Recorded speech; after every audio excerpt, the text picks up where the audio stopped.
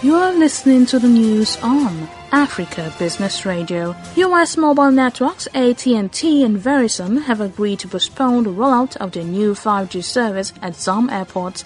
The telecoms firms expressed frustration as they bowed to pressure to limit their rollout.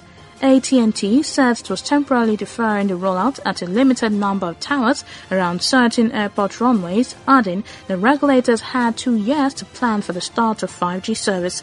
Verizon says it has voluntarily decided to limit our 5G network around airports. That was the news at this time on Africa Business Radio.